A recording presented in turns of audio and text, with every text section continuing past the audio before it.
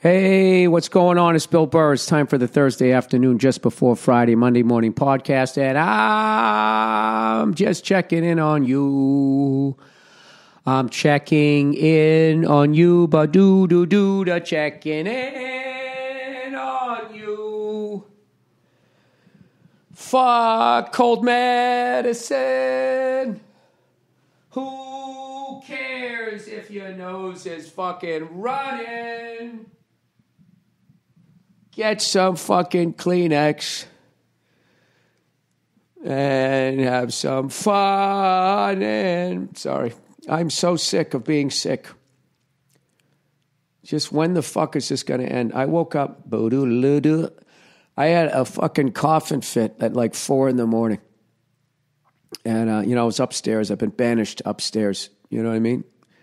Like back in the day when people had like tuberculosis after the slumlord stuck them in some damp, dark fucking apartment for years and years and years.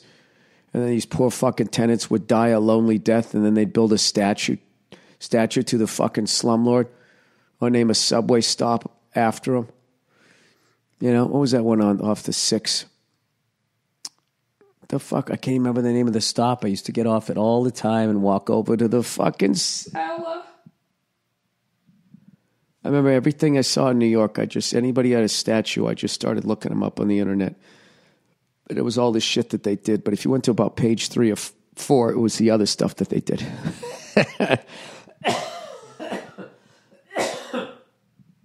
Oh, yeah. People, if I live long enough, I'm going to do a show this weekend at the Fox Theater in Atlanta, Georgia. And then you know what I'm going to do the following day? You know what I'm going to do? Well, do you?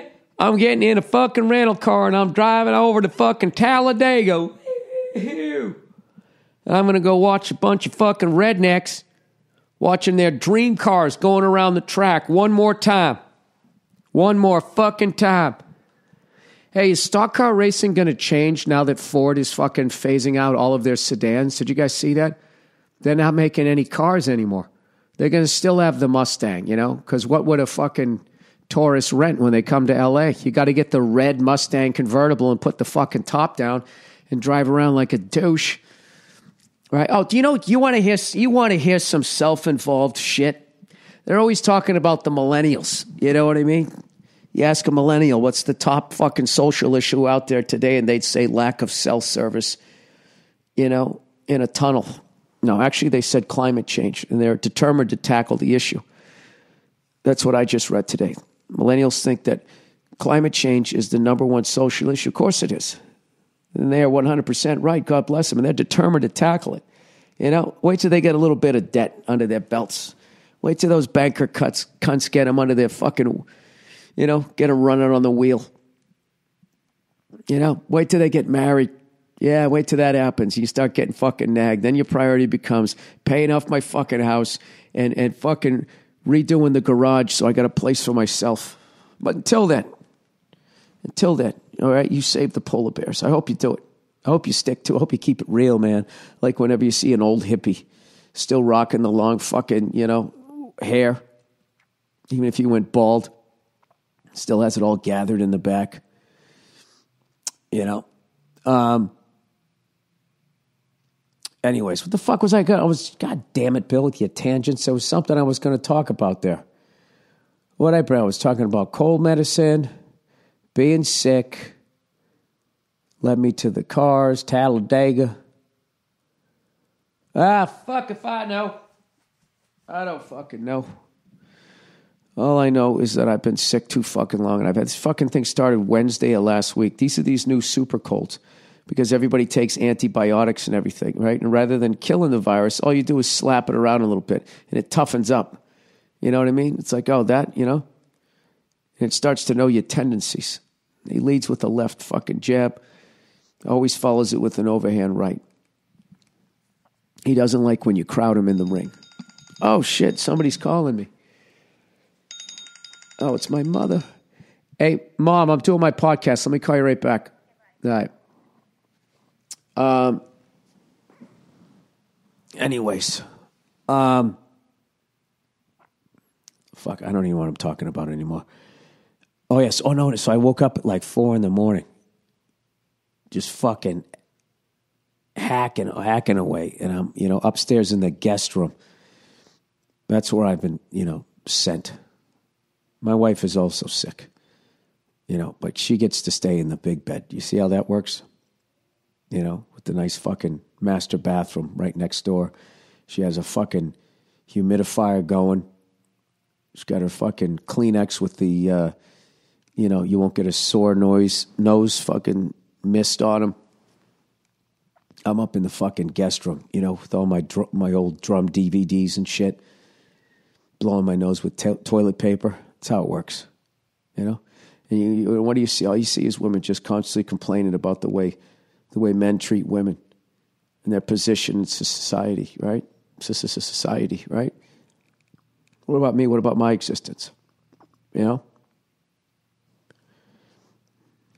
Where's my ribbon? Where's my hashtag? How come I can't get somebody fired?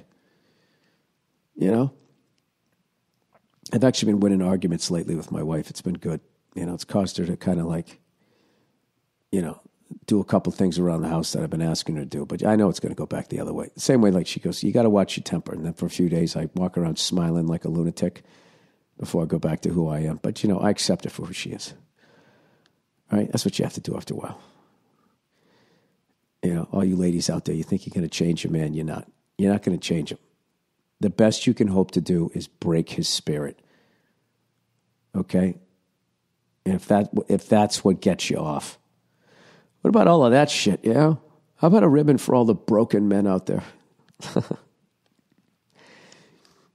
I don't know why I'm talking about all of this shit. It just it always makes me laugh. Anyways.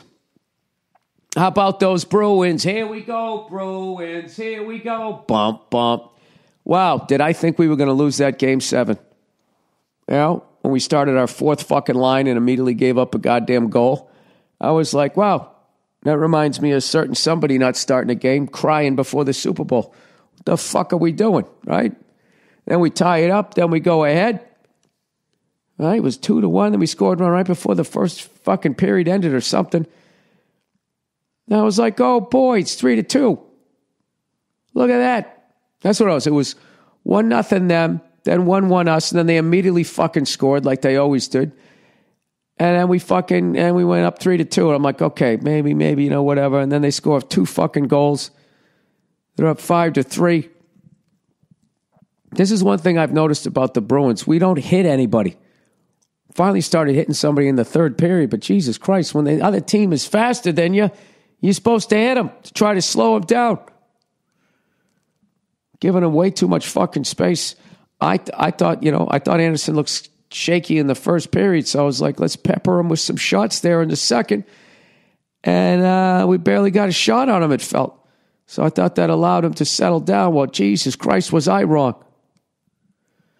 I tell you, you hate to see it. You hate to see it when a fellow ginger, fucking has a game like that. I guess Torrey Krug, he was a little bit screened. But he let up a fucking softie. That next one, that goal number 5 was a softie. And also one of the first 3 wasn't a good one either. Not to put it all on him. But anyways, my condolences to fucking Toronto Maple Leafs fan. Jesus Christ. And you got to give it up to the ones that still have the heart to fucking go down to Maple Leaf Square, whatever the fuck they call it, and stand there knowing that their joy is eventually going to turn to anger. And then they're just going to be part of a fucking reaction video. A bad one. But you have to go, right? As a Leafs fan, you got to go. Because one of these times, you're going to fucking win. I liked what that one guy in the Leafs said. He said, obviously it sucks, but I think in the future we're going to be a team to be reckoned with. I always love that expression, team to be reckoned with. I think they're going to be. If old Freckles settles down a little bit, they get a little more playoff experience. I'll tell you what the Bruins need. They need a physical presence in front of the net. Each day, we still haven't made up for fucking Lucic departure. We always had that runaway fucking train that would just flatten people. Actually, we used to have like 3 of them. We just don't have that anymore. Now we're fucking fast as shit. At least I thought we were until we played the Maple Leafs. Anyway, so now the Bruins move on.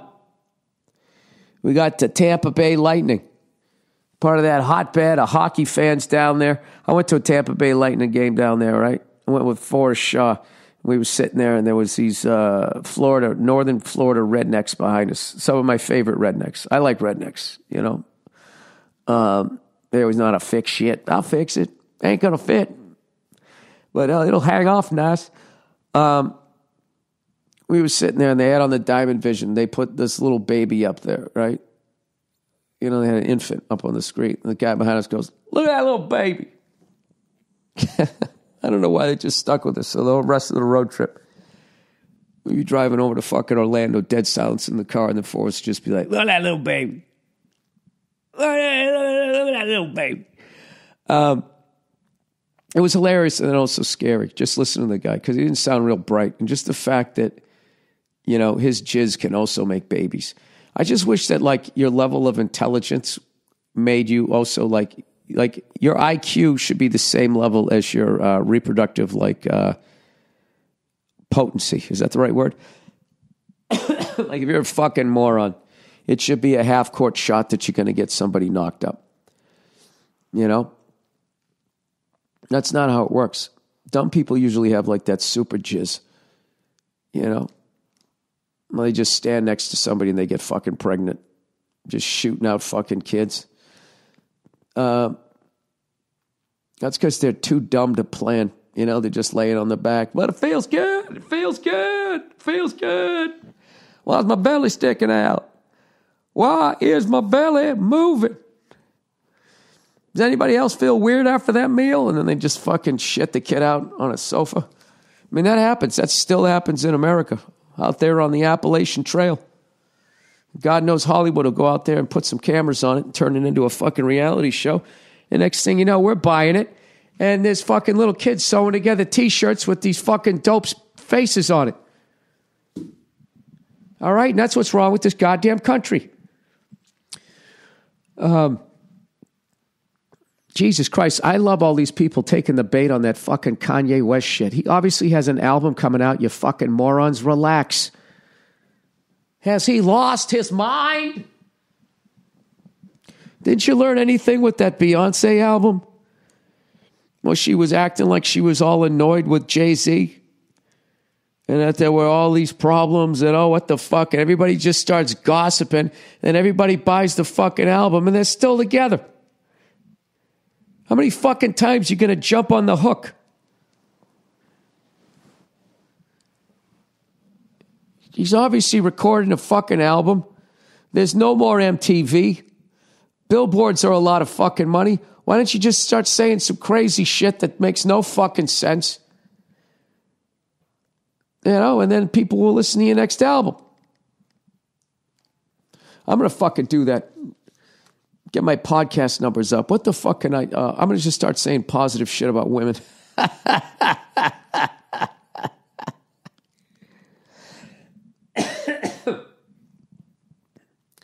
You know, I think the real problem, beyond global warming and that swirl of trash out in the Pacific Ocean, even worse than ISIS. Oh, I got a text message. I dropped the phone. Jesus Christ. Tiki Barber. Pick it up, Bill, for Christ's sake.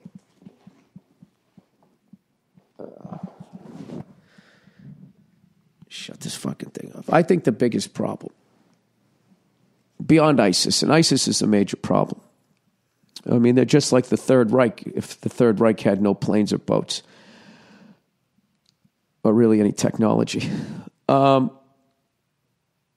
Is white male heterosexuals and their microaggression, which is why I have decided, I can't even do this because you guys are going to fucking retweet this thing. And next thing you know, it'll be some fucking, I don't want to get involved in that. I was going to say that I've decided, no, I can't say it because everyone's going to get all fucking upset. It rhymes with mansition. That would be the ultimate, right? If you did that.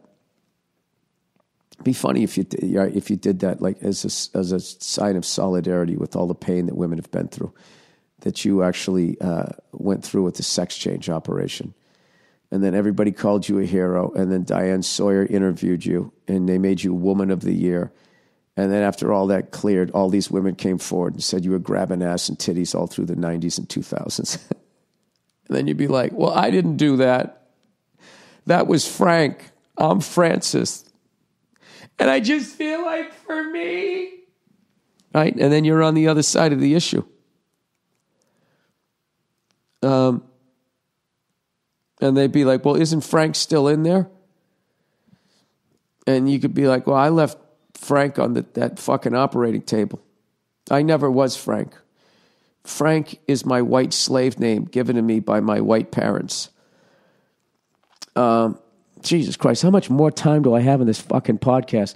I usually like doing these things, man, but when my fucking head is all clogged like this, you know, when I lay down in my slippers having to podcast with a head cold, then that's a day's work, people. Now, I know you guys are out there doing construction.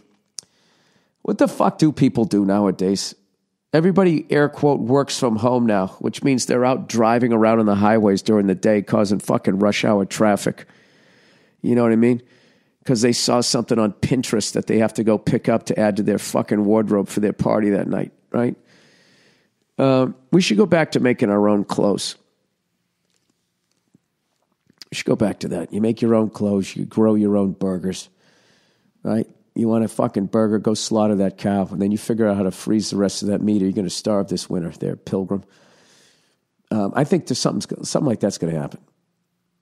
We're either going to regress to that after this shit hits the fan, or this Illuminati stuff is true, and the robots will kill all of us, and oh, wow, that'd be amazing. In the future, right? There's this Illuminati city. Everybody's dead except for the Illuminati people, right? And the other people that they keep making. They kept enough people, right, with good genes that they make fuck each other. So they keep making babies and stuff that they can use to fucking, you know, as almost like a parts car, you know, for organs when they reach maturity. I know this is fucked up, right? Sort of like Westworld meets a guy with a head cold doing a podcast on a Thursday. That's how I'd pitch this in Hollywood. I'd come in, I'd say, hello, everybody. We do all this small talk, ba-ba-ba-ba-ba. You know, I'd read the fucking room, try to figure out, see where the laughs are going to be. You know, try to block out the ice cold person. That douche was just sitting there, you know, fidgeting with their fucking pen. And I would just pitch it. Oh, I'd pitch the hell out of it. So anyway, so then you have an Illuminati city. All right? And they feel like they've won, but they're actually prisoners because the robots have the city surrounded, you know? And they still have some robots, the older versions that are good, you know, that still work with the people. But the latest update of the one went fucking rogue and killed a couple of it was like the first people that died other than the parts people in like hundreds of years. So they hit the fucking shield and they got this big bubble, like the Simpsons that one time, right? They got this big bubble over the fucking city and they stay in there with the older version of the robots and they're the ones that have to try to protect them as the fucking higher level ones are trying to figure out how to get into the bubble. And that's what it is. And this weird thing, you'd have to root for these piece of shit humans. So then obviously what would happen is you'd have a really good-looking parts person like Ryan Gosling. And hey, Nia. Hi. Hi. And he would somehow, you know, he'd bang like the hottest Illuminati person. And she'd believe in him. And then him and one of the lesser robots would then fucking defeat the next level robots while freeing all the parts people and then killing the Illuminati people. There you go. And you could finish the story halfway through it and then get everybody to go to the second one, right? And then all you have to do is just show up down at Comic-Con wearing an Obi-Wan Kenobi robe, and I think you got $1 billion franchise. What do you think, Nia? You like that movie? I love it. What would you name that movie? Bill's great idea for a movie. Oh, Jesus. What are you doing on my phone? I wasn't listening. I'm texting myself those pictures. What pictures? The pictures you took of me earlier with the baby. That's it? Yeah, I gotta get back to our child. Oh, that's right. Forgot we had a kid. Come on, you guys. You know, somebody puts 10,000 hours into that idea, you got yourself a good fucking movie. There's a lot of hacky shit in there. You know? It's like Westworld meets fucking Moonraker with a dash of Happy Days. You know, because at some point, fucking Ron Howard directs. Ryan Gosling stars. He probably wouldn't do it because he already did Blade Runner. Did you guys see that one? The 2048 Blade Runner? That movie was the shit.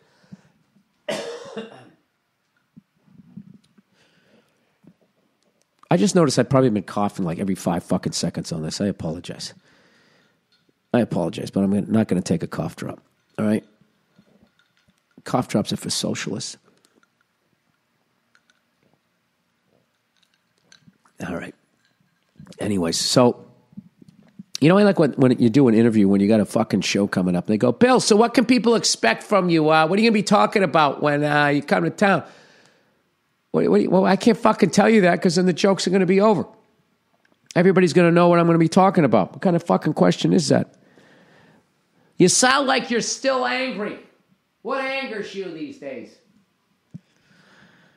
I'm not angry. It's just my default emotion. I walk around relaxed, and then when anything happens, good or bad, I get it. And I don't, if it's good, I don't get angry. I don't know. Hey, we got a new advertiser. Okay, we somehow convinced somebody else to get on this sinking ship. Let's see here. From the halls of Montezuma to the shores of Tripoli, I will type my fucking password. All right. Oh, Butcher's Box. Butcher's Box. And we're not talking about his wife. All right. Butcher's Box. Now, these guys actually sent me a bag of fucking butchered meat, and I had a steak the other day. And my wife cooked it. Huh? Tell me I'm not running shit in my house. I was actually sick, and she's a sweetheart. And she cooked it, and it was fucking delicious. It was a giant portion, so much that I've actually saved it for a little bit of steak and eggs later on this week. Butcher Box delivers healthy, 100% grass-fed and finished beef. I don't know what finished means. It means they butchered it. Free-range organic chicken and heritage-bred pork directly to your door on a monthly basis. Eat like you're in the Illuminati. All their products are humanely raised. Excuse me, could you come over here, if you wouldn't mind, before I butcher you? And never, ever given antibiotics or hormones. There you go. If you don't want your kids to hit puberty at 8, Butcher Box. High quality, healthy protein you can trust. You can shake hands with these cows. 100% grass-fed and finished beef, free-range organic chicken. We've said this. Heritage-bred pork. What is Ric Flair out there? That's old world pork before they bred out all of the fat and flavored to make it the other white meat. AKA, this is pigs the way they were meant to be. I got to look up heritage-bred pork. That's fascinating. Unbelievable taste. It's like an old car with matching numbers. Unbelievable taste. There's a huge difference in taste between animals raised on pasture and those fed in grain in concentration animal feedlot operations. Butcher Box is changing that. This is great. There's more and more of these types of people. Gotta love it. And they offer free shipping anywhere in the 48 states, the lower 48. Alaska, who's kidding who, right? You're fucking trapping your own meat. In Hawaii, you eat pineapples. Over 20% off plus free bacon by going to butcherbox.com/Burr and using the discount code Burr, BURR. I tried this shit. I ate this shit. I love this shit. I back this shit. Butcherbox.com/Burr. You don't got time to go to the butcher? Use these guys. I have to look up heritage-bred pork. You know, every former president's always eating this shit, right? Here we go. Heritage bred pork. Heritage swine definition. It's funny when somebody uses the word swine and it's not an insult. I fucking love pigs. There's certain animals that I like all animals, but I fucking love pigs. Is anything cooler than a little piglet running around? I like ducks. I like piglets. Emus freak me out. Dogs are awesome. Cats I respect, but you know what I mean? There's never any every once in a while you meet a really cool fucking cat. All right, definitely, but they got that Freddy Krueger claws and shit, you know? You turn around real quick and they're like practicing killing you. You know, you catch them stalking you and shit. They're fucking weird. You wake up, they're on your chest, staring at you. Like that chick in Misery. All right, purpose. Swine have been a part of the American agricultural landscape since the arrival of the New World colonists. Why do they have to go that fucking far back? This is why I don't read books. Moby Dick, get to the fucking whale. Sorry. Swine indigenous to Europe were brought with immigrants during the colonization of America. Can you imagine those fucking things on the wooden ship? Freaking the fuck out. Riding over there with us hairless monkeys. Knowing they're going to get killed. And the many different types of swine they brought have provided pork, lard, pest control, and land improvement services for centuries. How do pigs help with pest control? Because they fucking eat everything? Now I have something else to look up. This is how you lose a day on the internet. Because there's always an answer. Doesn't mean it's right, but there's someone will have a page. This is what I think. There's what they do with varmints. Modern bred associations maintain pedigree registries of purebred animals for each breed that descends from these colonial. Oh, wow. These are like the blue bloods of pigs, as well as later introductions. Registration of animals destined to become breeding stock is essential to the long-term security of the breeds. Registration validates purebred status of the animals and assures their availability for conservation by future generations. Many swine breeds that were once core components of regional cultures are now in danger of extinction as cultures of homogenized. God, I'm stupid. And historic agricultural traditions abandoned the flavors and food traditions that revolved. Check out Monsanto for that one. Fucking lunatics. Definition of heritage swine. I don't even know if it's Monsanto. They're always the default people you blame. Who knows? Allegedly, Monsanto. Heritage swine must adhere to all of the following. One. Eins. True genetic bred. The breed is a true genetic breed of swine. That is, when mated together, it reproduces the breed type. All right, I guess this is from Europe. Two, dos. What is it? Eins, treins. I can't do the German. Endangered breed. The breed is or has been endangered as defined by the Livestock Conservancy and appears on or is recovered from the Conservancy's conservation priority list in the critically threatened. Jesus Christ. Long history in the U.S., purebred, I get it. It's purebred. I like it. They're fucking endangered, and I'm eating them. I'm eating the fucking pig version of a fucking bald eagle. What the fuck? I just shut that off, and I wanted to. What else did I want to look up? What was it? Oh, how do pigs control pests population? Want to eat bugs? Not how to, Bill. How do? Okay. Here we go. Well, it just says forbidden. That information was forbidden. Practical feral pig control. Because feral pig population, those are the wild pigs. Anyways, fuck this shit. How are their wild pigs, by the way? Were those the farmers that got scalped by the Native Americans and their pigs just ran off, continued to fuck for centuries?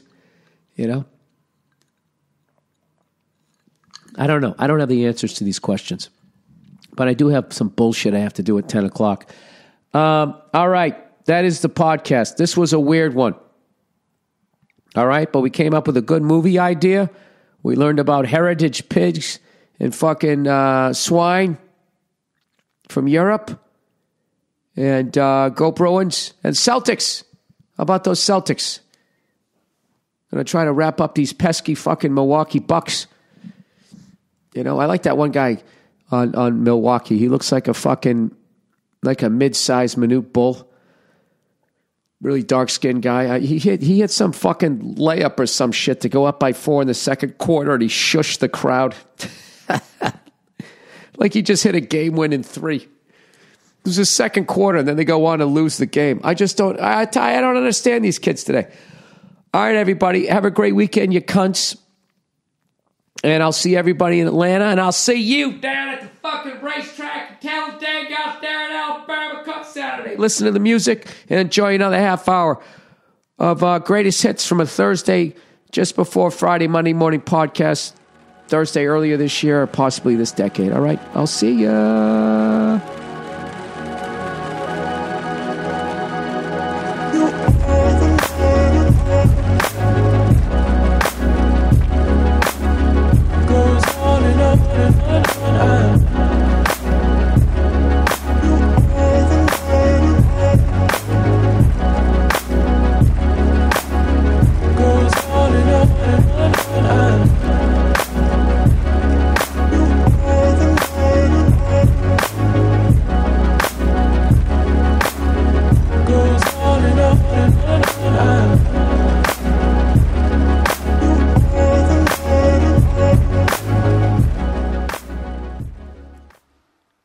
What's going on? It's Bill Burr, and it is the Monday Morning Podcast from Monday, April 26th. April 26th, 2010. How the hell are you? I'm a little late today with the podcast, doing it 3:43 Los Angeles time. And you're probably wondering, like, dude, what the fuck? You're supposed to be doing these Monday morning. That's why you call it the Monday Morning Podcast. So when I come to work on Monday morning, I have something to listen to rather than focusing on the fucking job that I hate. Well, you're right. I am late this week, but you know what? I was busy. Fucking busy this week. I was doing shit this morning, you know what I mean? And also, not to mention, I am filming this podcast for the first time ever. I am allowing somebody else into the Monday Morning Podcast bunker. Until now, people just had to use their imagination to wonder, what the fuck does Bill look like while he does this podcast? Is he wearing a tuxedo? Maybe a dinner jacket? Is he sitting there? You know, I'm not. I'm in pajamas and my T-shirt with my little Radio Shack headphones on. Just the exact way that you pictured me. But I am filming it this week because my DVD is just about complete, and now we are working on extras.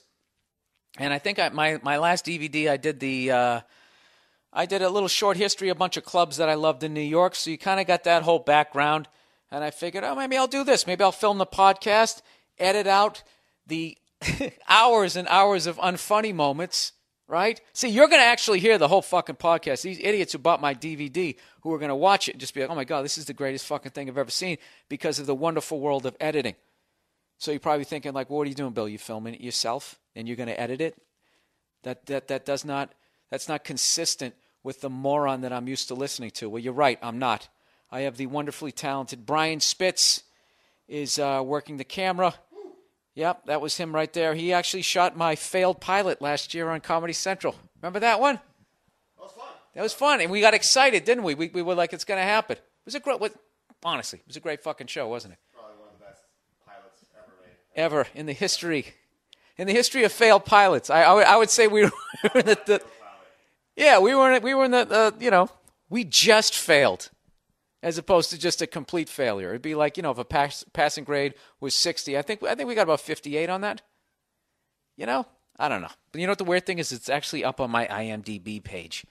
That's what I love. I don't know who put it up there, but you're not supposed to put shit on there that isn't on TV or wasn't released in cinema or whatever. And for the life of me, I don't know how to take it down, but I'll take care of it. you'll take it care. Okay, thank you. Because people. Call IMDb. All right. Well, it's cool. Can you actually call IMDb? I don't know. Okay. Yeah. But that sounded good. I'm going to call those guys. I'm going to call that website.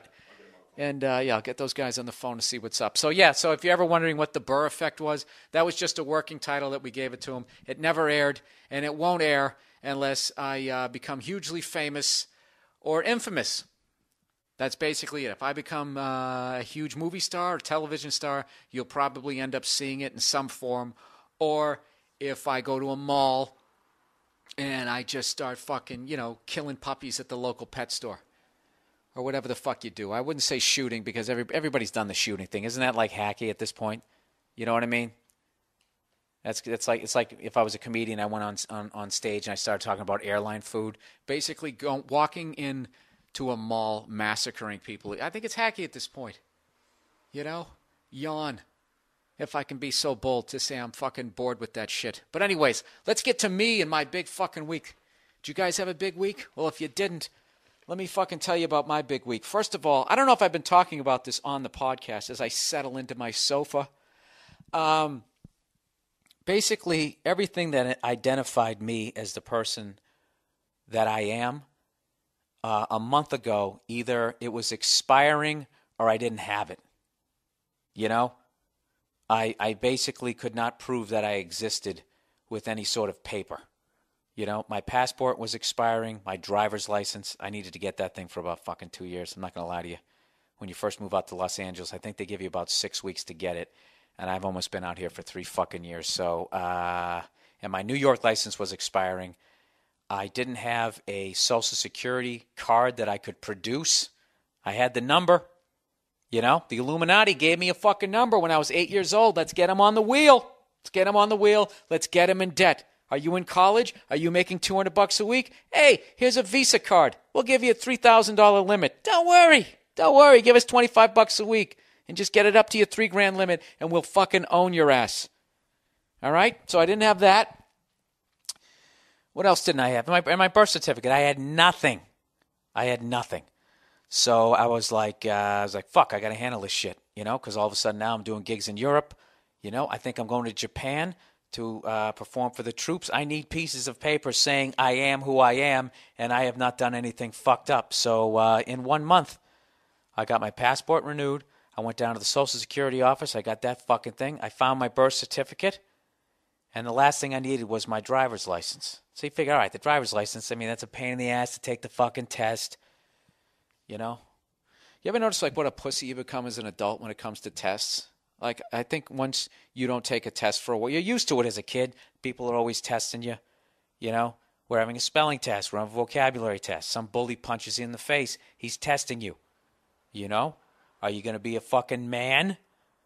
Are you Charles Bronson at age 12? Or are you fucking Richie Cunningham, who I was and got bullied? And sees no reason to go back to a fucking reunion. No, it wasn't that bad. You know what? I'll be honest with you. When was it bad? Maybe elementary school, beginning of middle school.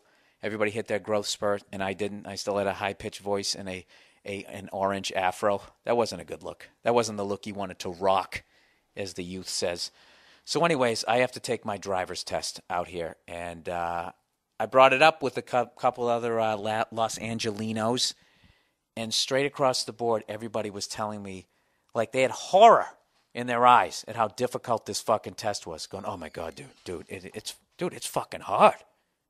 It's fucking hard. They kept saying that. I remember I always lived out here 10 years ago. I took the test. It wasn't fucking hard.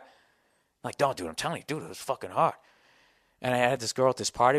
Have you been to the DMV out here? Oh my God. It's not like the DMV anywhere else. LA, it's just like its own deal. And I kept saying, well, I've been to the DMV. I've been to it. I know it's crowded. And she just kept going, no, you don't understand. And there's nothing worse than somebody just tells you, you don't understand. It's like somebody from Chicago, when you try to tell them it was a cold winter, and then they got to go on about fucking how you don't know what cold is until you're standing there rubbing your balls next to fucking Lake Michigan. It's fucking minus 20 degrees in Boston, but still, that's, My family all came from fucking the Midwest. So anytime I had a paper and I'd bitch about the cold, oh, let me tell you, you don't know cold. You don't go to Chicago. Let me tell you, go to Chicago. All those fucking idiots. Had some good barbecue. Oh, dude, you don't know barbecue. Go to fucking Texas. That's where they got the bar. Like they're the only people who know that shit. All right, I got a little upset there. Don't hold it against me. So anyways, so everybody's telling me I don't know what the fucking DMV is. You know what all this does? This just motivates me to pass this fucking test on the first time so I can justify me judging all these LA douchebags like they're just mentally weak fucking people. So I start studying the test. Get the book, and it's like 90 pages. I was like, fuck. All right, whatever. Break it down. I'm going to do 30 pages a day. I outlined this book. Huh? What are you doing right now? Sitting in your cubicle instead of working, looking at your spreadsheets? What are you doing? You hear what? I fucking outlined the book. 30 pages at a fucking time. Meticulously. Like Tom Hanks in that movie when he was chasing Leonardo DiCaprio. Catch Me If You Can. I was like that. That level of shit. And I just, fucking broke the whole book down. And then I sat there every day for 45 minutes to an hour. And I went over all the shit. And 2 days before the test, Saturday, I actually took the sections out that I still was having problem with, and I just fucking went hardcore on that section. Memorized that and went through them. All my outline, I knew the whole fucking thing. Huh? You want to ask me some questions? You want to talk about parking near railroad tracks? I got a fucking answer for you. 7.5 feet. If you're inside of 7.5 feet, you're fucked. 18 inches from the curb, 3 feet from a fucking handicap ramp, One of these fucking guys rolling by asking you for a quarter. Those guys, you can't get like 3 feet close to those guys. 15 feet from a hydrant, you got to start signaling 100 feet before you make a turn. You get into the turning lane, you can only drive in it for 200 feet. You can't use it as a passing lane. I had this shit down. So I'm like, fuck all these people. I walked in there confident. I'm talking Kobe Bryant, 8 seconds left. Give me the fucking ball.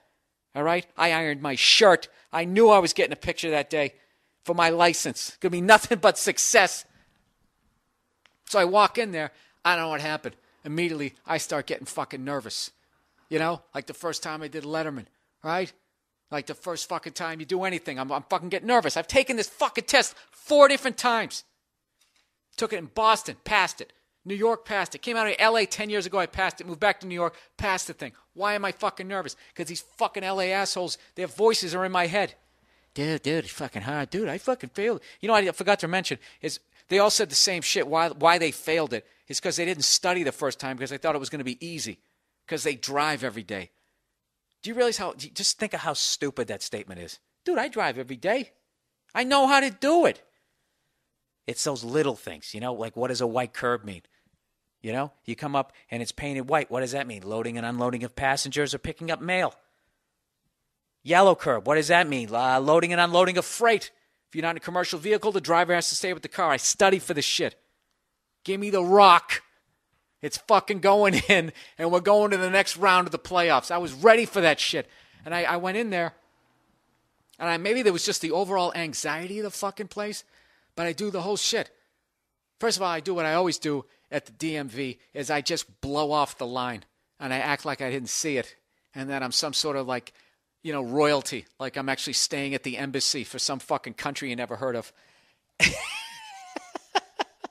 I'm that guy, when you stand in line and you followed the rules and then you get up to the fucking cashier lady and then there's that douche who's just standing there to the side, respectively half an inch just behind your peripheral, but he's there and you can't have a pause in your conversation because that asshole's going to jump in. That's who the fuck I was.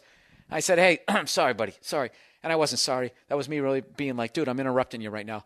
And I said, I got to take this, I had a previous, a scheduled appointment. Where do I go? They're like, oh, you go around the corner, whatever. So thank the guy. I wasn't saying thank you. I don't know what the fuck I was doing. I was just trying to prevent the guy from punching me in the face because I deserved it. And I went over to go take the fucking test. And I'm standing there. And they got like this walled off area. Okay. And this is how confident I was. I didn't even brush up out in the parking lot. I was just like, bring this shit on. You want me to take LeBron? I fucking got him. Right?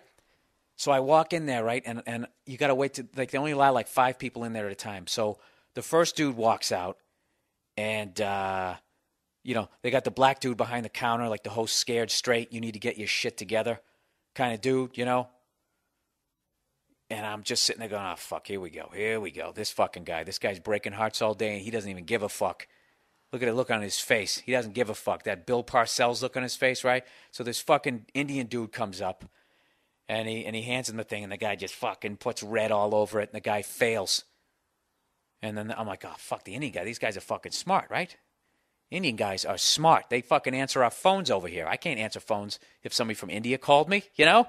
Give myself a fake Indian name. These fucking people are smart. These people were running shit until the English fucked them over, right? This guy fucking passed. But then I calmed myself down like, wait a minute. This is a second language. This is his second language. If I went to France, could I pass the driver's test? Fuck no. All right, don't compare yourself to that guy. And then the next dude came up, and it was a slacker. This white kid who had like tight jeans, yet they were hanging off his ass, and I just wanted to boot him right in his fucking taint. He passes, so it gave me hope. And I went in there, I got the test, okay? I got 8 hours sleep, I took a deep breath, and I'm like, here we go. I have the test right in front of me. And the first one was some bullshit about what is the legal alcohol level, you know, that you can drive on. I'm like, this is a fucking joke. I'm going to ace this test. And dude, I'm going to tell you right now, after the first question, it just went down fucking hill. Listen to these questions. I'm studying all this shit about how close to park to a curb and all that shit. You must notify the DMV within 5 days if you sell or transfer your vehicle, are cited for a traffic violation. That's obviously no. Paint your vehicle a different color. So I'm like, oh, fuck, I didn't read that part. I don't remember that part. Sell or transfer your vehicle, paint it a different color. 5 days. Sell or transfer your vehicle. Don't you have to fucking tell them right then? Or won't they automatically know? With the satellites, they won't see that transaction go down in the fucking driveway? Dude, and then there's this panic. Just like, and I was like, oh my God, what the fuck? And I got like 6 questions in, and I literally put the number 2 pencil down, and I whispered yell. I went, really? As I looked at the black dude when he wasn't looking at me, of course, totally passive aggressive. And dude, I'm not gonna lie to you, this fucking test was brutal. It's a fucking brutal. And you know, usually when we take a multiple choice test, it's like there's the obvious, the half right, and then the fucking ridiculous. Like when you drink a glass of water, should you A, make sure you have enough air in your lungs before sucking down the entire glass? And if you do run out of air, stop drinking and inhale. You know, B, smash the glass against your head. You know, obvious shit, right? This shit was like, when is it legal to use a cell phone? I have the test right here. Without a hands-free device while driving. Okay? When is it legal to use a cell phone without using a hands-free device, huh? You got an answer? A, when making a call while stopped at a red light. That's obviously no. But here's the 2 close ones. When making a call for emergency assistance, or never. When is it legal to use a cell phone hands-free, people? Hands-free. Hands-free device. And there's all this shit on TV going, if you use your cell phone, that's as bad as fucking drinking and driving. In the book, it said never. And it said you could use it to make an emergency call after you fucking pulled over. And all that bullshit. Look for somebody riding a bike. You know, looking for an old guy on one of those tricycles. All of that shit. So this just said when making a call for emergency assistance. It didn't say you pulled over. It didn't say you didn't pull over. So I fucking panicked and I wrote never. Got it wrong. All right, that's fucking stories taking 10 times longer than how long it took me to study for the fucking test. Long story short, out of 18 questions, I got 15 right, 3 wrong. I fucking passed the test. But I owe an apology to all you Los Angelinos. This was a hard-ass fucking test. It was difficult.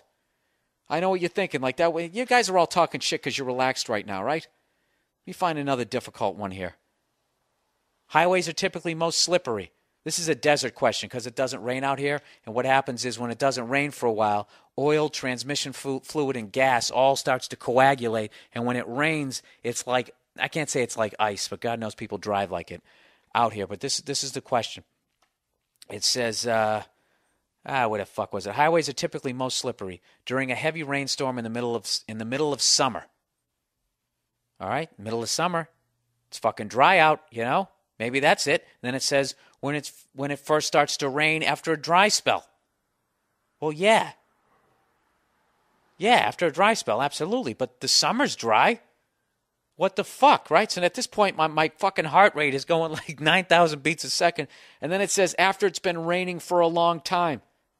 If it's been raining for a long time, the roads are wet, it's going to still be fucking slippery. But I know it has to do with it being dry out here.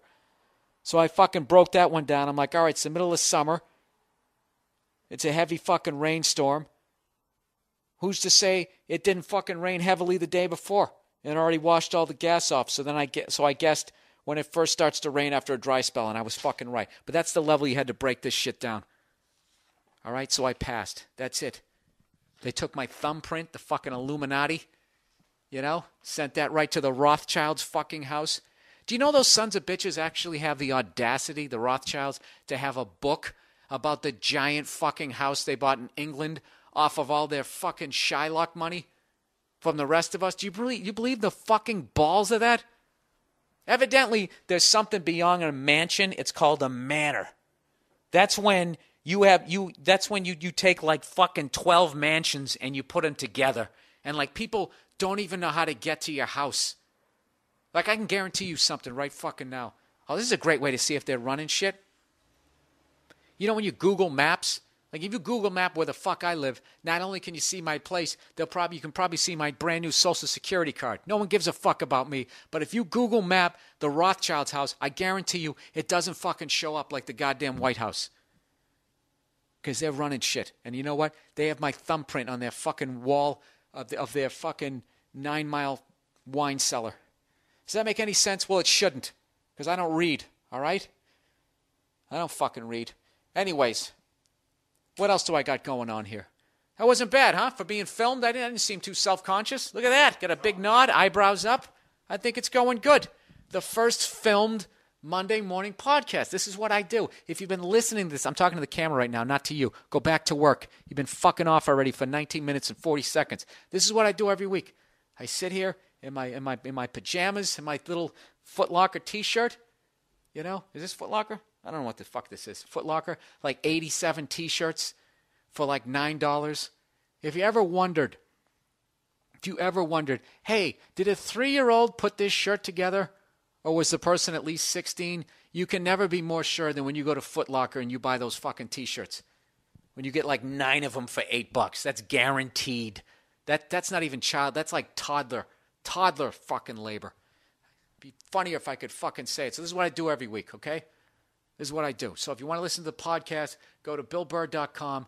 Click on Monday Morning Podcast. If you hate your fucking job, hopefully they'll be on iTunes at this point. They will be. I'm going to talk shit. They're going to be on iTunes. I have like 14 listeners. I'm trying to get it up to 15, whatever the fuck you want from me. All right, let's plow. Okay, I'm back. I'm back doing the podcast. All right, let's get to the stories this week. That was the first story. I'm just going to tell some stories this week. I got another one for you. At this point, do you want me to pause, Brian, and go into another room to give people something visually different to look at? Should I do that? All right, let's try to hit pause here. This is going to be really quick for you people listening at home. It's like I'm going to pause, and then we're back. So I'm pausing right now. So we'll put some bookshelves in All right, yeah, we'll put bookshelves in there. Okay, we're back. We're back. We decided, you know what, we already tried to do this, and I fucking lost the whole podcast, so we're not doing it. Are you recording? I'm recording right now. You don't need to record this. You're not going to use this on the DVD. This is just for the poor bastards at home listening. So that's my deal, everybody. I'm moving shit around my apartment right now. This is exciting. It's exciting in an audio way to hear the... It isn't. I know it's not. Dude, you know what? Is there any doctors that listen to this? How fucking arrogant is that? Like they have time between surgery to listen to a moron like me? Well, a lot of doctors are arrogant anyways. They save people's lives. They get that God complex. Just to let you know, dude, that's my water. All right? That's yours over there? Okay, just letting you know. I mean, I like you and everything. All right? You did a great job on the pilot, but let's keep it there. I fucked up the arch of my foot. I did it years ago from playing drums, trying to get my foot as fast as John Bonham's, having no fucking technique and not having stretch so that tendon that runs from the ball of your fucking foot to your heel, every once in a while, I fuck it up, and it just takes forever to heal. And I don't know what I'm supposed to do about it. All right? I stretch. I got the tennis ball rubbing underneath it. I know I'm not supposed to walk around, but that's what I do. Okay? I use my feet. A lot of people don't. You know, if you walk into a McDonald's and you see those people, that's what they use their feet for, to walk to their car, to sit in their car, and then they don't even go in anymore. They just drive right up. So I want to know, what else can I be doing? Is there any sort of aspirin that I can be taking to get the fucking inflammation down? And you probably wondered, okay, you're probably asking me this, Bill, because not being able to use your foot is fucking annoying. It goes beyond that, Dr. So-and-so. I'll tell you what my problem is.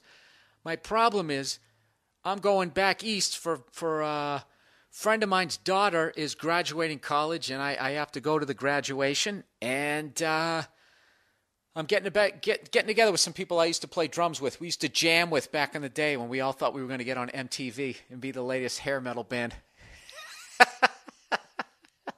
The fact that you had a redhead and a hair metal band and that he could only grow a fucking afro right there should have let you know that you weren't going to make it. So long story short, we're getting together, and rather than going back and playing the music we played in the 80s, because that would just be too sad to go back and play My Michelle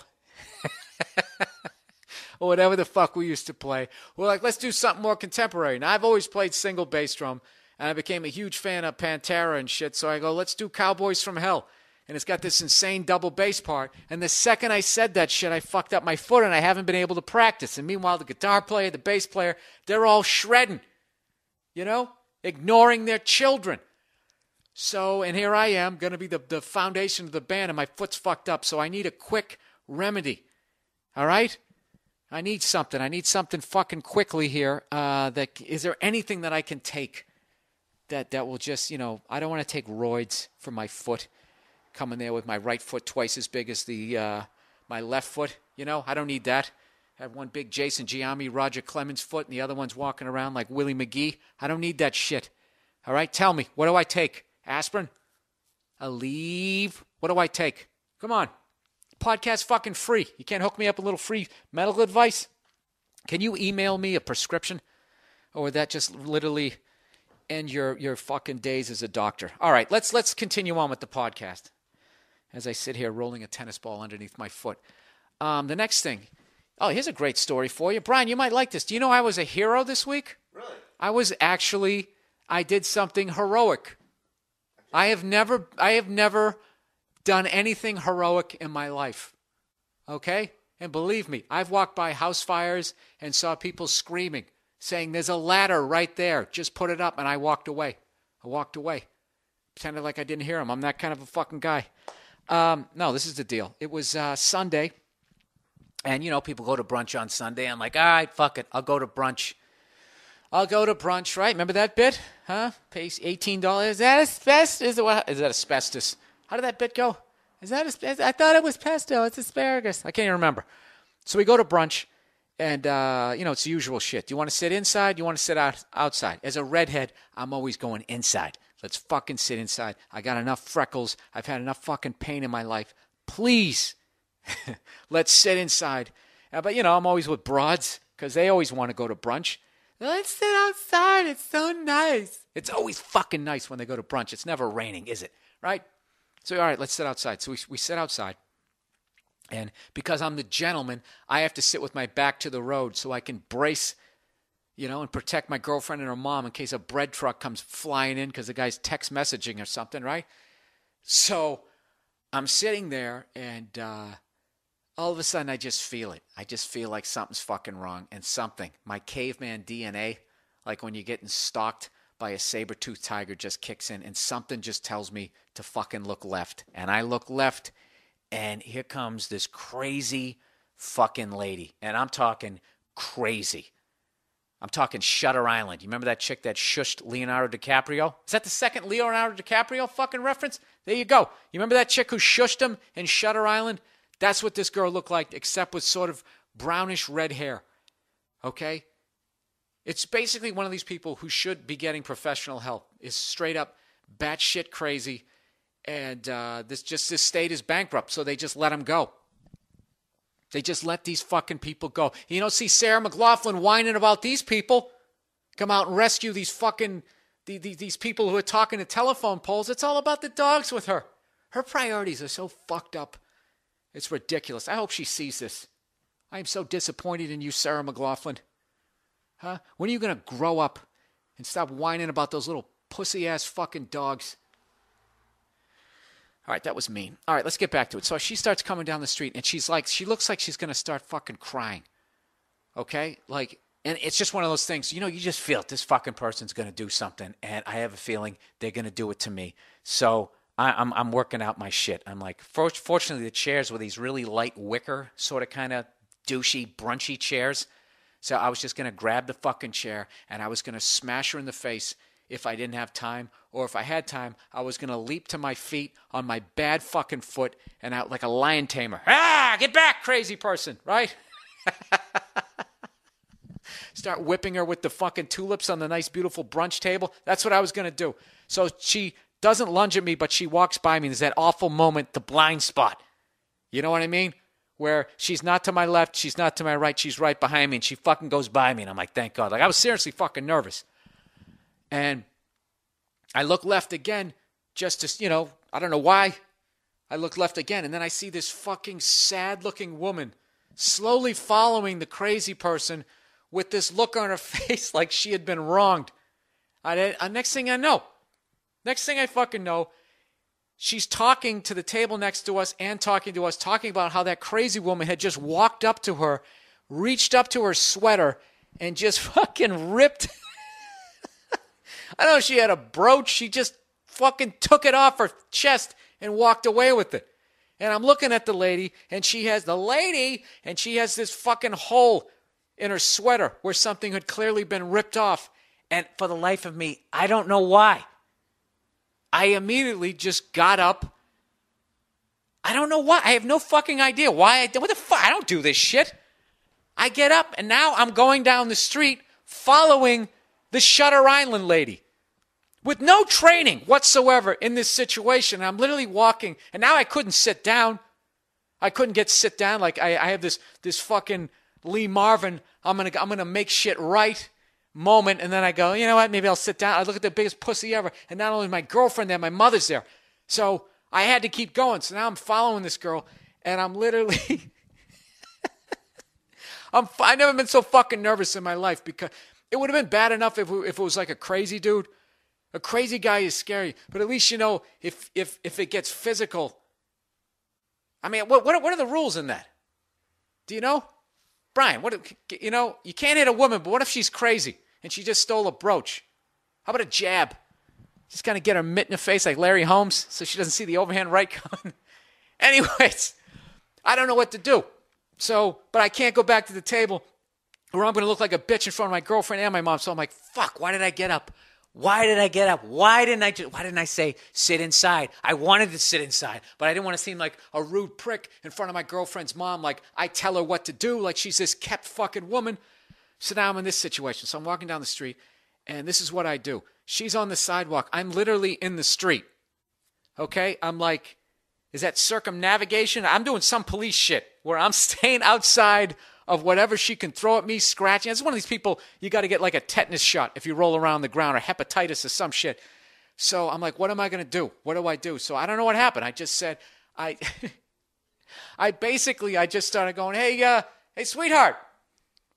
Hey, sweetie. I think I started calling her affectionate names from like the 1940s. Hey, fucking tall drink of water. And I finally got her attention. And she turns around and looks at me with this crazy look with tears in her eyes. And I just say, I think you have something that doesn't belong to you. And meanwhile, this fucking pathetic lady who just let her walk up to her to begin with. It's like, you didn't see that she was crazy? That's why I'm in this situation, right? She ends up walking up to the girl. And when I said, I think you have something that doesn't belong to you, she just sort of looked at me like in slow motion, lifted up her left arm. And she had this green pea soup looking sweater on. And she had the brooch pinned to like just right around her wrist, and she just held it up. So at this point, I'm like, I'm not touching this bitch. So I let the fucking victim lady with the sad puppy dog eyes, she comes in, and I'm basically sitting there like an NHL ref with respect for two goons that are about ready to go at it, right? And I'm just going to jump in when I see that I can jump in to stop this this fight that's going to happen without getting hit myself. And so anyways, the lady starts unpinning the brooch. And the whole time, she basically followed my lead by being nice. She just kept going, thank you, I really appreciate it. I really appreciate this. And she couldn't get the fucking thing off. It was like one of those action movies where like the clock's going down for the bomb. And I'm sitting there going, lady, in my head, I'm like, would you get that fucking brooch off this crazy bitch's arm? And I just kept looking at her right hand because I knew at some point she was either going to gouge her eye out, just do some crazy shit, right? Like, you know, the scrap metal that these people pick up and floss their teeth with. She was just going to stick her right in the jugular. So finally, long story short, she gets the fucking brooch off, and then we back away. It was like a exchange. Like we gave some money, briefcase, and we got the abducted kid back, and we fucking walk away. And I'm like, oh fuck, thank God that worked out. And I actually walked back to the brunch. All right, walked back to the brunch, and I got a fucking applause break from like all these people eating eggs Benedict and eggs Florentine. It was fucking awesome. I was a goddamn hero this week, people. A scared, nervous fucking hero. Dude, I'm telling you, Brian, I didn't come within 7 feet of this woman. I was literally, you know, fucking the avenue out there. I'm not going to say where because I don't need psychos knowing where the fuck I live, you know, like I'm anywhere near that level of notoriety. I was literally fucking, like she's where that wall is over there. I'm going, hey, sweetheart. To people who didn't know what was going on, they probably thought it was some construction worker hitting on her. Look at the fucking gams on her. So, yeah, that was my week. That was my week, people. I passed my fucking driver's test, and I was a goddamn hero. Huh? What did you do this week? You know what that reminds me of? What was that shitty action movie that ended that way, that starred that emaciated bitch that fucking, I was going to say Brian Johnson. Brad Pitt's dating. What's her name?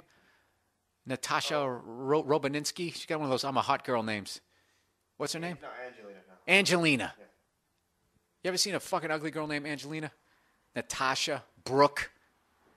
That's like a hell of a gamble. You just know your daughter is fucking going to be hot, right? And she's going to go for the money. She's going for the gold. So, yeah. What was that movie she did where she was the assassin?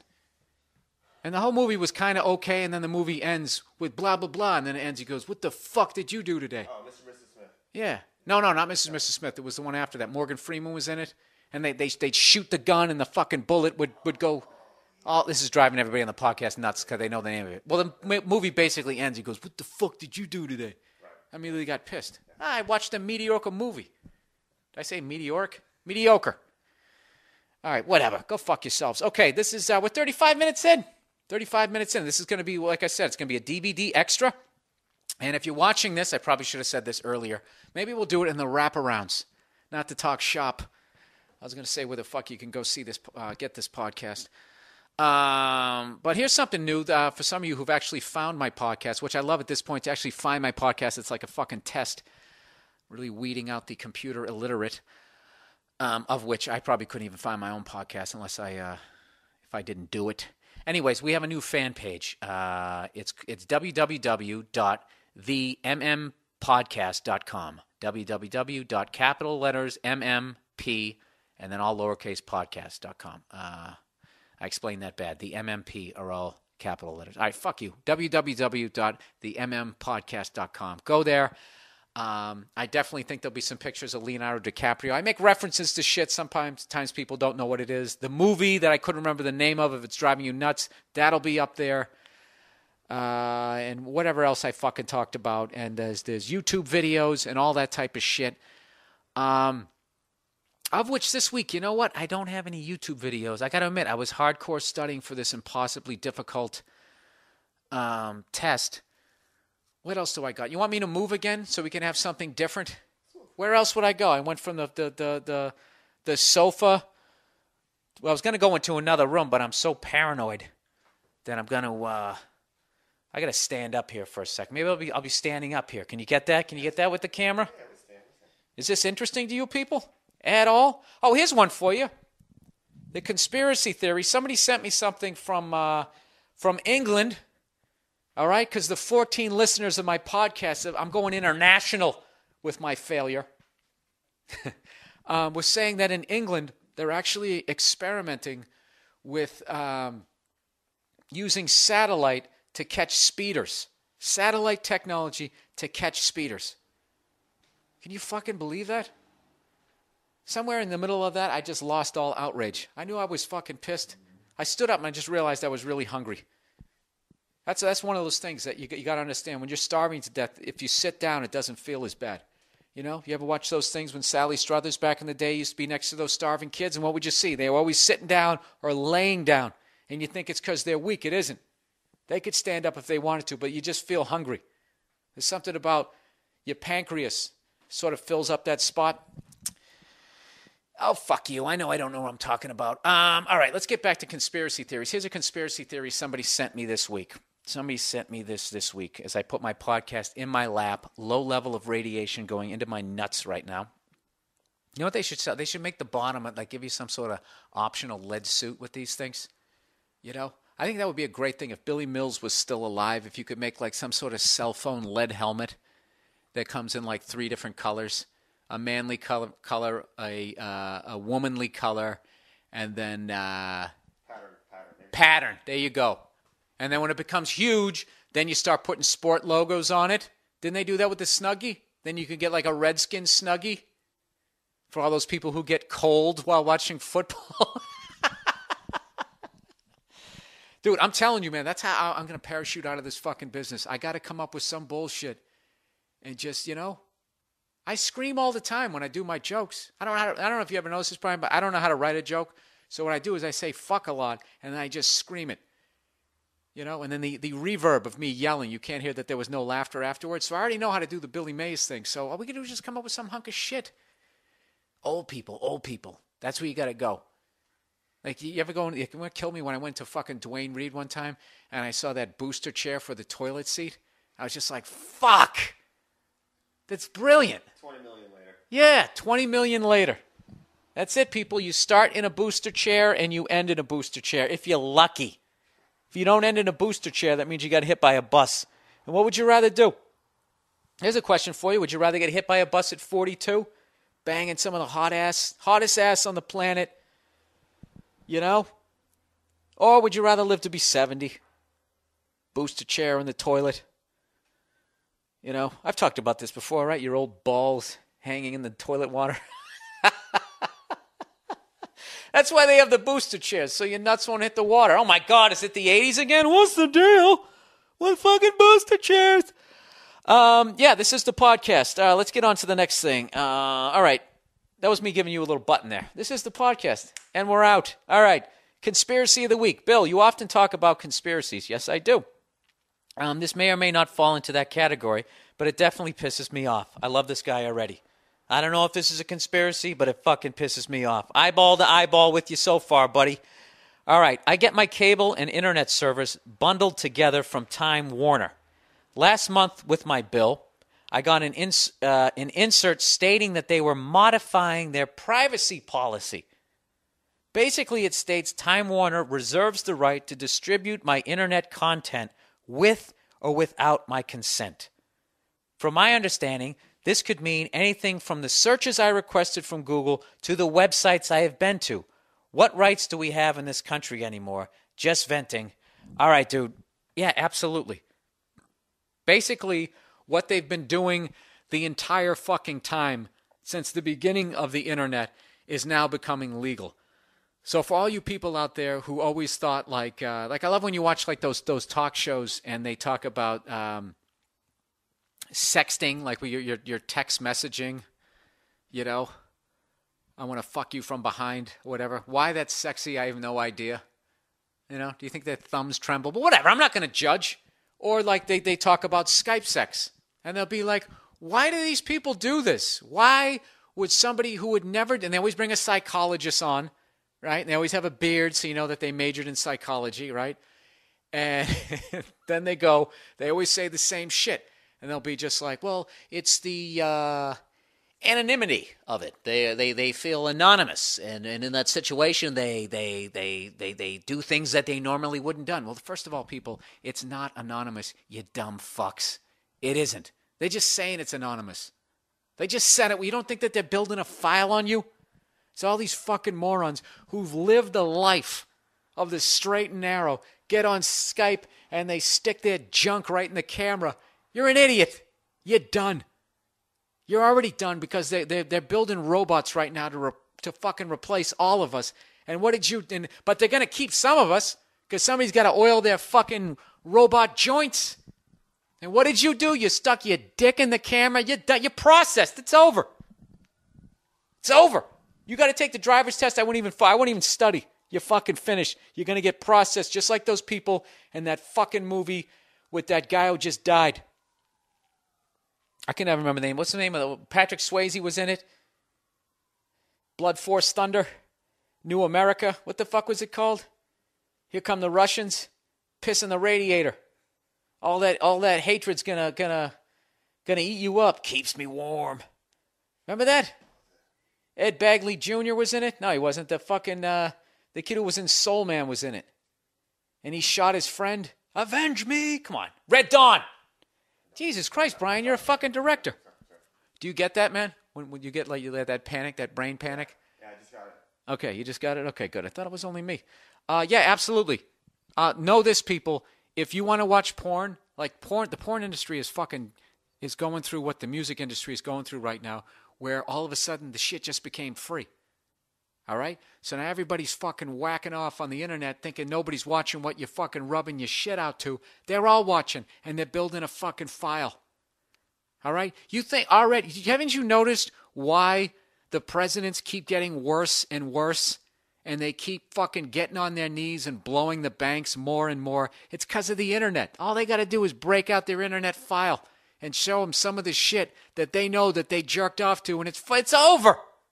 It's fucking over. You got to do everything that they're going to say or they're going to expose you. They don't even need to take you to Dallas anymore. That's old school. That's why Kennedy got shot in the head. If there was an internet, he'd still be walking around talking right now, cutting the ribbon at his fucking library, shitting his pants. He would have gave the eulogy at Fathead Ted's fucking funeral. Yeah, so that's what I'm saying. Okay, if you want to jerk off to something freaky, I would say go to a porn store and just deal with the fact that the guy behind the counter is going to know what you got. Pay cash and walk away. It's a done deal. But if you're going to go on the internet and do some of the shit that you're doing, all you can hope now is that you're going to get lost in the shuffle. Actually, you can continue to do what you're doing as long as you never try to effectively effect change. You know what I mean? That's when they break out your internet file. Other than that, it just goes on a fucking database. But the second you start a movement going, you know what, dude? I'm sick of paying $25 for my first bag when I get on a plane. If you get enough people behind you, United will now go to Time Warner and be like, yeah, Russell Johnson. Yeah, open his file. What does he jerk? What's the most fucked up thing he's jerked off to? That is the end of the movement. Because then Fox News will get it, and they'll just be, it turns out Russell Johnson jerked off to a tranny and a midget last week. This is the guy who's going to lead us? I mean, don't get me wrong. I'm doing Glenn Beck. I don't. That fucking guy. Jesus Christ. I respect those guys because they're in show business. I just wish, maybe they can't admit that they're in show business. It's like wrestling. For the longest time, they couldn't say that it was fake. But now, at some point, come on, just say, look, we're doing fake news. We know who's going to win in the end of this shit. Oh, no, it's all horrible. All right, how much time are we up to here? 46 fucking minutes. For those of you at home, I do 50 minutes every week. It's a free fucking podcast. Admit it. You don't like your job. Maybe you don't like your wife. Maybe you don't like yourself. You need a laugh on a Monday. I do this for free, out of the goodness of my heart. See that, Brian? I've been a hero every fucking Monday. Maybe that's what inspired me. You know what takes it away? That you can tell that I'm a piece of shit. Because if I was a true fucking hero, I wouldn't have told you that story. I wouldn't have brought it up on the podcast. It's like a heathen. I'm praying in public right now. I should have just done some heroic shit and walked away. That's when you're badass, right? Explosion, you don't even look at it. That's what I should have done, and I didn't. You know why? Because I'm a fucking coward. And I'm fucking blown away by the fact that, Bill, it was a chick. You know what's funny is she weighed like 70 pounds. That's the funny thing. But she was crazy. That's mental steroids when you're crazy. They can all of a sudden pick you up, do the airplane spin like Sergeant Slaughter. Did he do that? He didn't do that, did he? He had the fucking Cobra clutch. All right, let's wrap this podcast up with the overrated, underrated. segment. And this segment is people send in stuff that they feel is overrated or underrated. They make a list. I comment on it, and hopefully it's hilarious. I will tell you what is fucking overrated is buying a goddamn shoe rack. Are you like me? Are you to the point where your feet have stopped growing? You don't throw out your fucking sneakers, and you got 58 of them, and you got shoes, and you got boots, and all that type of crap. I got all of that shit, and they were filling up my fucking closet, and I'm like, all right, I got to get one of those shoe racks, okay? But I need one that can hold a bunch of shoes. Don't look at the picture on the outside of the box because they put fucking doll shoes on those goddamn racks, and it looks like you can easily fit 3-4 pairs of breast, and then you come home, one pair of Timberlands and a fucking flip-flop, and that's a whole level. Then you can't take it back. This whole fucking thing annoyed me. That's overrated. Overrated is doing that. Just leave your sneakers on the fucking floor. You know what? Why don't you go down to fucking, I was going to say Grossman's. Go down to the Home Depot and build your own shoe rack for a fucking adult. I'm literally sweating in my own apartment here. Am I going to be sweaty on the podcast? Look at me. Who is that? Who's this guy? For those people at home, huh? Who is that guy? Remember that coach? I don't remember his coach either, but he coached the team out in Vegas. Something with a T. Looks like an old Elmer Fudd. Like if Elmer Fudd fucked Don Zimmer. That's what he looked like. Jesus, that was insulting. All right, here's one from somebody. Underrated. Quincy, the show Quincy. The Fonz and Sam Malone get all the credit for getting the ladies, but Quincy got just as much ass as any of them. It seemed like he had a different chick on his houseboat every episode. He was basically a silent assassin. The best part of it is that he used the word broad to refer to the ladies. Those were different times. They really were. They really were. Jack Klugman is Quincy. That was like, that was the end of an era. Remember that, Brian? You ever hear, like when we were growing up, the casting couch, when guys ran this fucking business? And now look, you know what's funny? Is they thought if the ladies, if they ran it, that it would be better. But it isn't. It just is unbalanced the other fucking direction. Now you got a bunch of pussies on TV who are afraid of their wives. You know, Ralph Cramden used to threaten every week. That's what I loved about that show, because they still showed him being a moron, but he's still physically intimidator, you know? Like Larry Johnson. He had that power forward respect on that show. That's all I'm looking for. Just show a guy in a relationship who's getting a little bit of fucking respect. You know? All right, I'm going over my time here. The last thing we're going to talk about is bad covers. I talked last week how Mary J. Blige did a cover of Stairway to Heaven and a Whole Lot of Love. And it wasn't bad, but you know what I mean? I don't know. It's just one of those things where there's some music, it's just sacred. You know, it's sacred to you. So no matter how talented somebody is, you're like, what the fuck? So I was talking the last really bad cover that I heard that it just annoyed the shit out of me. Well, actually, I was in a gym and somebody had remixed. Did the remix of Sympathy for the Devil by the Rolling Stones. You know, and I'm going to go out on a limb. I think Mick, Keith, and the guy, I think they got it right the first fucking time. These fucking assholes. First of all, the first thing they do is they edit out the guitar solo. Okay? Take Keith's guitar solo out, and then at one point literally dropped out everything other than Mick Jagger's voice, and then had some new updated like Casio drum beat underneath it. It was just, it's just the fucking worst goddamn song I've ever heard. Jesus Christ, Bill. How did I not make that funny? I really bombed with that. Like, I started off, it was decent. I got lost in the middle of it. You know, I got freaked out. I was like, what if Mary J. actually buys this fucking DVD? I went to that arrogant space. You know what it was? You know what happened there, Brian? I cared, and the whole fucking thing went away. All right, let's see here. The last bad cover.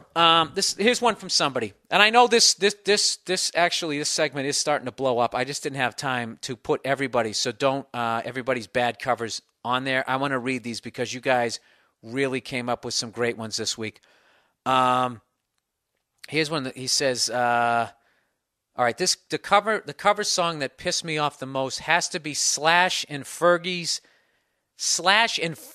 from the Black Eyed Peas, featuring that dude from Cypress Hill. They actually redid Paradise City. And right there, I was immediately going, oh no. And he says, all that energy and swagger of the original, everything that made that song a bona fide classic is ruined in this version. Anyone that really holds up Slash as a god and trashes Axl cannot honestly sit there and tell me that this song does more to ruin Guns N' Roses' name than the Chinese democracy. What a horrible, infuriating idea. Please, please give this song the treatment it deserves on your podcast. I gotta admit, I am a fucking huge... This is how big a fan I am of Slash. Like, I was right with him. Slash's Snake Pit. I saw Velvet Revolver. Anything he does, I will go fucking see. I remember I saw Joe Perry Project, and he showed up, and he played with the band. It was fucking awesome. I love Slash, but I got to tell you, this one, and I'm not trashing Slash here, because even De Niro has made some bad fucking movies, but here it is. You guys want to hear a little? I'll play just a little bit of this. I'm actually not worried about Slash seeing this because we won't have the rights to play this on the DVD. So here you go. I think it's been a really nice podcast this week, and you should appreciate it, especially a free podcast from a hero such as myself. I just like saying that. It's so fucking annoying. Hey, what do you do? Well, I'm a comedian, and also I'm a hero. I'm a fucking hero. As long as they're crazy women and they weigh less than 70 pounds, I am right there to do my duty as a stand-up citizen. So here it is, everybody. Everybody have a great week. Thanks for listening to the podcast. And we're going to close out with the Paradise City 2.0. I'll play a little bit of this shit. This is Slash, Fergie from the Black Eyed Peas, and that guy from Cypress Hill. You know?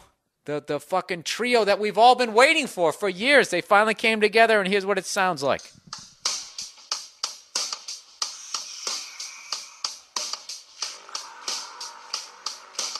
Dude, what the fuck already? What the fuck already?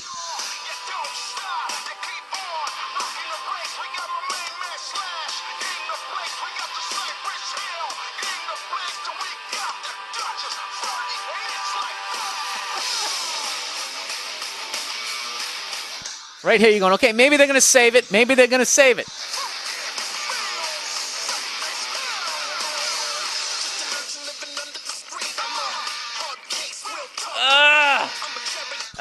Enough! Oh my God.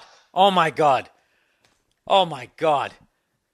Dude, you ever get like fucking embarrassed for somebody else? What the fuck? You know, I can't. Why do rappers always have to let you know who the fuck is in the building? I can read the liner notes.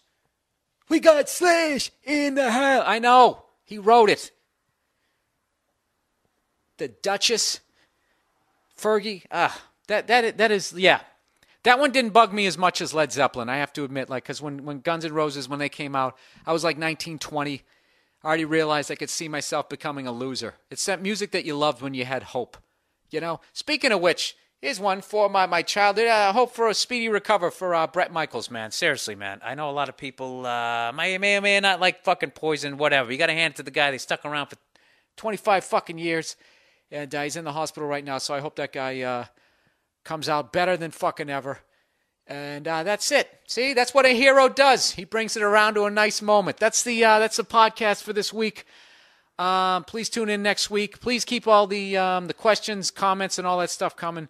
I really appreciate it. Have a great week. And that's it. Take it easy.